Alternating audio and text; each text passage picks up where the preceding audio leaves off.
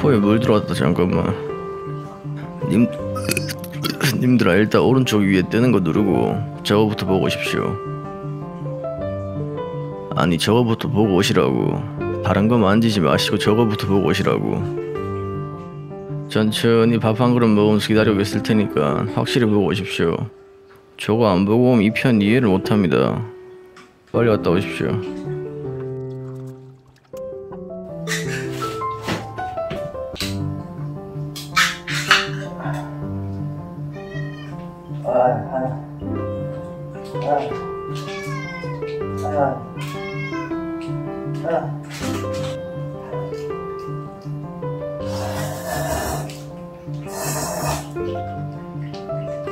야야야, 뭐는 거야?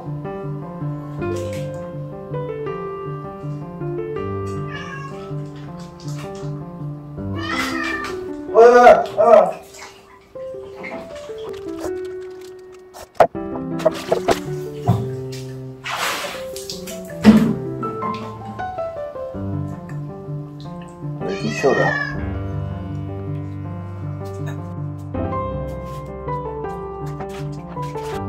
다들 확실히 보고 오셨습니까? 잠깐만 이거만 마시고. 이걸 왜 하냐면 이거 보고 있는 님들 나이대가 다 나랑 비슷하거든. 평일 내내 스트레스 많이 받으실 거다. 뭐 같은 직장 상사, 뭐 같은 공시 공부, 뭐라도 하라고 압박하는 사랑스러운 우리 부모들. 주말에 술 진탕 마시거나 속 시원하게 노래 한 곡 부르면 그나마 나을 건데 지금은 같이 갈 수가 없잖아. 그래서 이렇게라도 놀자고. 참여하는 방법 알려드릴게. 노래 소설이 1번부터 29번까지 있다. 한 소절 골라서 불러주시면 된다. 뜻하지 않은 아픔을 겪어서 너무 앞만 보고 달렸던 거야. 이젠 그 누구도 탓하지 말고 나의 부족함을 다시 생각해. 우리에겐 아직 희망은 있어. 어려울수록 강해지는 믿음. 이제 다시 시작해보는 거야. 다시 태어나는 그런 마음으로 우린 해낼 수 있어.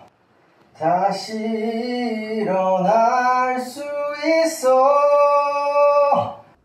이런 식으로 소절별 가이드와 지원 현황을 고정 댓글에 실시간 업데이트 해드리겠습니다. 참여 방법을 알려드릴게. 1번, 한 소절 선택 후 음악 소리 안 들리게 이어폰 낀 상태에서 박자 맞춰서 부른다. 그 모습을 자유롭게 촬영한다. 2번, 키는 변경하지 마시고 아까 보셨던 영상에 나온 키 그대로 불러주시면 된다. 3번, 김경호님 파트에만 수십 명이 몰렸다. 전과 같은 문제를 방지하기 위해 소절별 지원수 현황을 실시간 댓글로 올려드릴 테니 감안하고 지원 부탁드린다. 4번, 촬영하신 영상은 illillillrillrll1@gmail.com으로 보내주시면 감사합니다. 카메라 꺼졌지? 아씨, 오지 말래.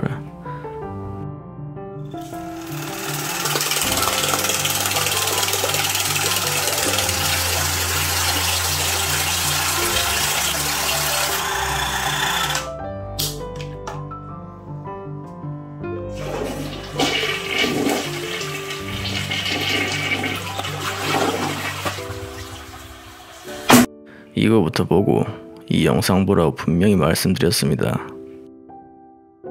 말을 왜 이렇게 안 듣습니까?